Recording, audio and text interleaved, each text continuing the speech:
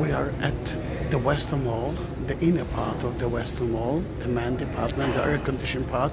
I'm sure that when we heard about the Western Wall, and some of you call it by mistake the Wailing Wall, you think about the tourist area that you're going to see soon. Most of the Jews are praying here, and the Jews are praying 3 times a day. This is the Arvit, the third prayer of the day before sunset.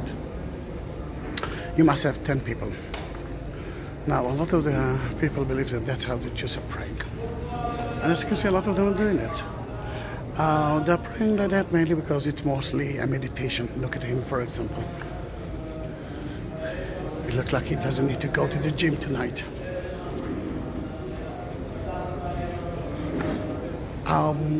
One of the mistakes that people ask me is, why they're praying to the wall?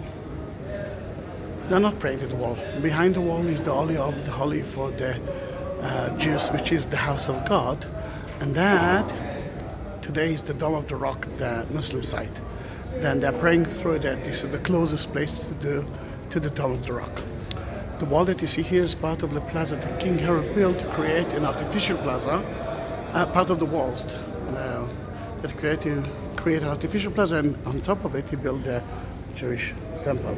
And let's go slowly, and you will see the tourist area that you will waiting to see.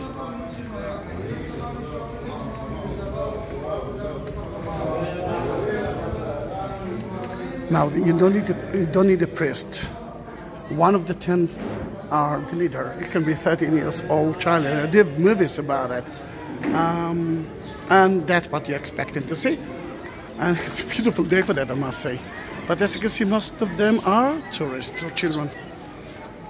When you're reaching the Western Wall, only man, you can go in. It's allowed. And if it's not Shabbat, you can take pictures. Right, that's the entrance.